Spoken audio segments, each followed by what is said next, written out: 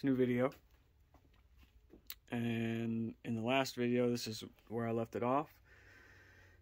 So I think to kick this one off, I guess I'm just gonna hit this a few more times. Well, actually, I haven't even scrubbed this down yet. Like, there's still surface rust and stuff on there. So I need to take a, what was I using? I think I have a Quad Zero bristle pad, like kitchen pad for dishes or whatever. And then, I mean, I got this stuff too. This is a, what's it? Just a red Scotch-Brite pad. And then I can go over it with the polish. I think that's what we'll do today. We're rocking and rolling on this. I feel like that's a lot better than it was. It's still, you can see, there you go, you can see there's still some stuff in it. But I still haven't hit it. I still haven't hit it with the polishing compound. I'm still using that heavy cut stuff. So I don't know. I think it's probably about as good as it's going to get, but it's way better than it was. And for the rear fender, so well, you can see, I scratched it down, and it cleaned up so nice that I was like, you know what? I think we're gonna try and do the undercoating. You know, it's just undercoating. It's just black paint. All it's got to do is stick. Seems like it's doing pretty good. I did notice that I missed that little spot there. I'm not happy about that. Oh well, it'll get another coat, one more coat at least. Another day. So, you can see in the background there, that has been, that's been sitting now for a day. We'll call it. I got the other one sitting down there. It's down, it's tucked away. I figured I'm gonna hit that again real quick with another coat of black. That way it can just keep on sitting there and cure up nice, and the paint can be whatever. While that's doing that, I think I might go through and attach my, well, focus, there we go. So I got this is that clutch lever that I put the pin in or whatever, and I brought it down here, and I figured, well, the paint's, yeah, there we go. While the paint's drying on the fender over there, I can sort of run the clutch lever through there, and again, I got little caps to like crimp on the ends of the on the actual cable, so everything sort of looks neat and buttons out, you know, buttons together nicely and all that stuff. All right, we got some light, and then I figured I'd show you this if I can remember what I did with them, because I got these quite a while ago. They are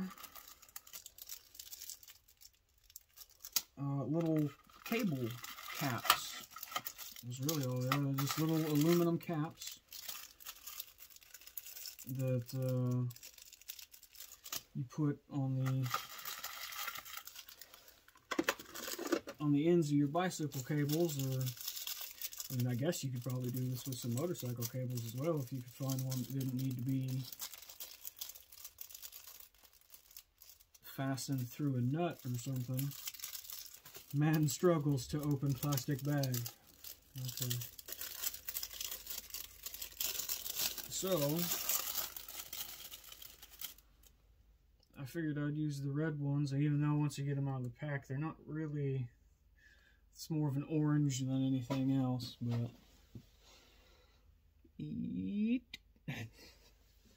that very tiny little thing there. Let's see if I can get it. Focus on the thing. I don't know, it's extra small. But I figured I'd show you what's going on here. So all I'm going to do, now this, I'm not too sure, that might need to come back off, maybe. Just stick it on the end, and this is, I got these are, I think these are especially made for these, but you could probably use this for a bunch of other crimping needs. Yeah. Get my size, I guess it's that. Feel good about it. Give it a crimp. Ooh, well that didn't stay in there. What are we doing? I think I might have crimped it in the wrong hole. I can't get the thing out now. There it went. I definitely do think it was in the wrong hole. We might have to get that up there and try again. So take 2 on this thing, and I'm gonna go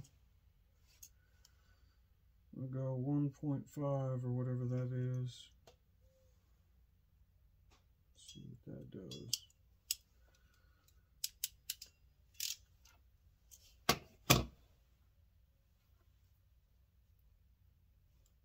Well, it ruined the paint on the thing, but it is crimped in there. I suppose that's what counts.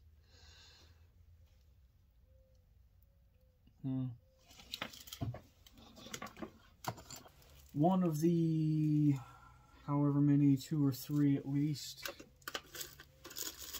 that'll get one of these. I can't do, what other ones? I think the brake cable.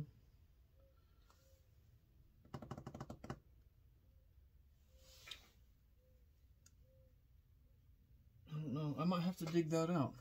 That might be what we're doing, is crimping ends on wires today.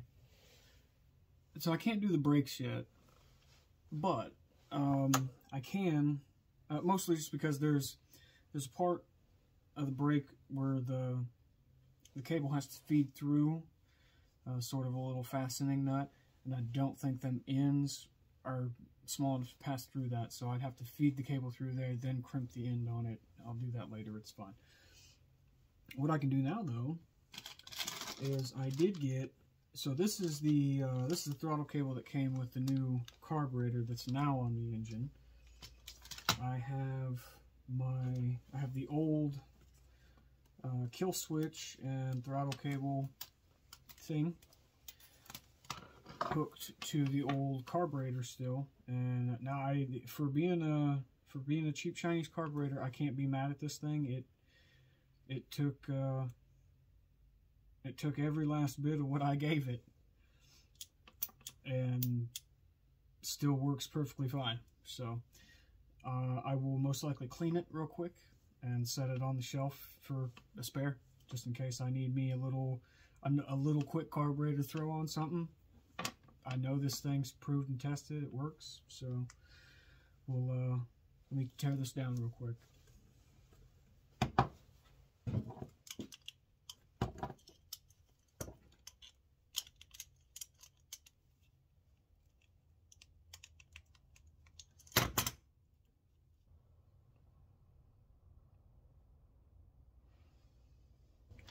Oh yeah. Let me get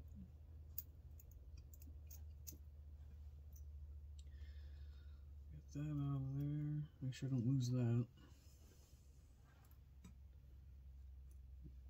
There we go.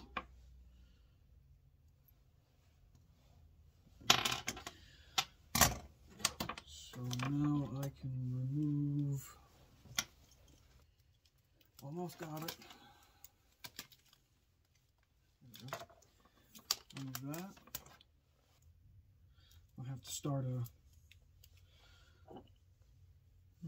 little bit spilling. I'm gonna have to start a spare parts box here pretty soon. This can go away for now. Let me get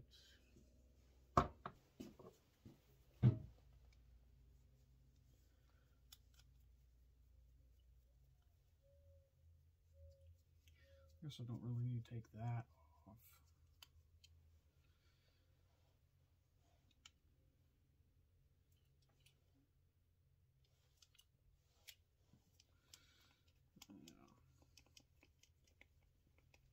Take the little bowl off.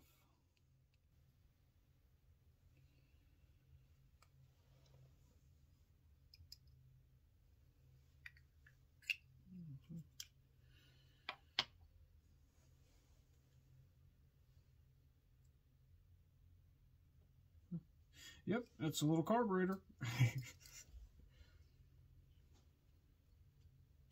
Looks really good in there. I was thinking it kind of looked like some gunkies were building up around the edge of the gasket that's in there, but I don't think that is. I think it's just the gasket's bloated a little bit. Yeah.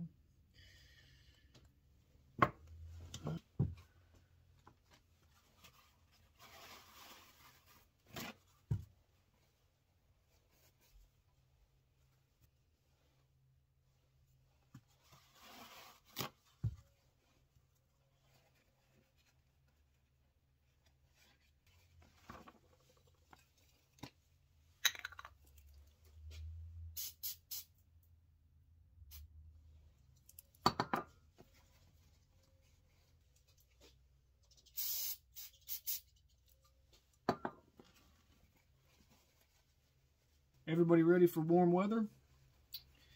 I know I am.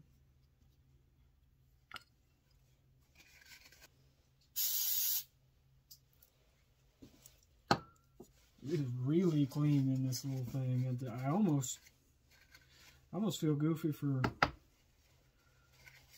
cleaning it. But we're here. That little plunger.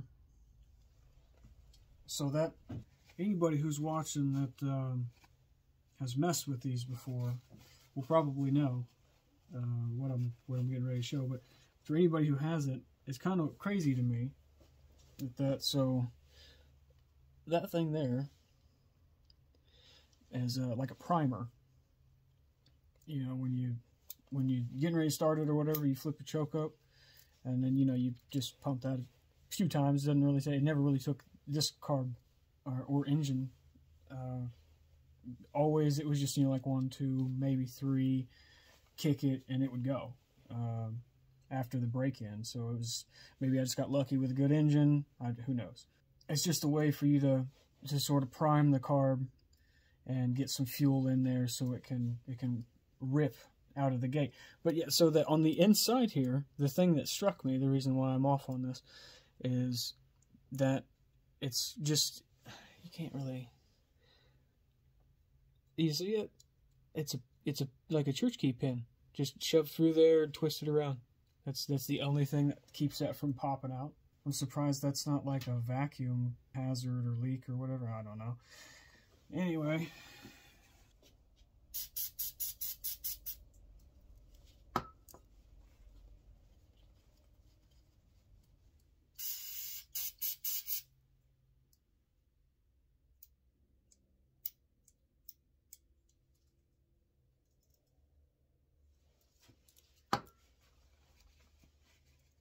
Kind of like to, I'll slap her back together real quick, put it on the shelf. I mean, that's the only thing I need to do.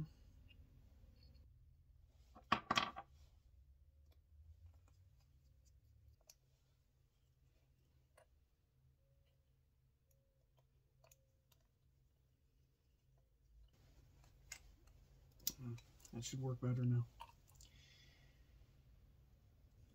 There we go. Oh, looks like my little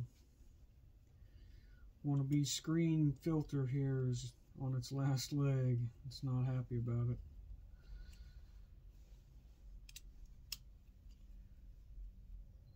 She gone. Alright, well there's that all back together. Stick it off on the shelves over here. We'll see what else we can do. Alright, we're moving right along on this fender. I got the undercoating on, got all the tape stripped back off of it, and then now I'm just going to, I kind of already did it in here a bit, and so I'm just gonna go over the whole fender a couple times at least with this. This is just I don't know, some kind of Scotch-Brite pad. I don't know what course, or what grit rather it is. It's, I don't know, whatever the red ones are. Yeah, I'm just gonna hit this a couple times and see where we get.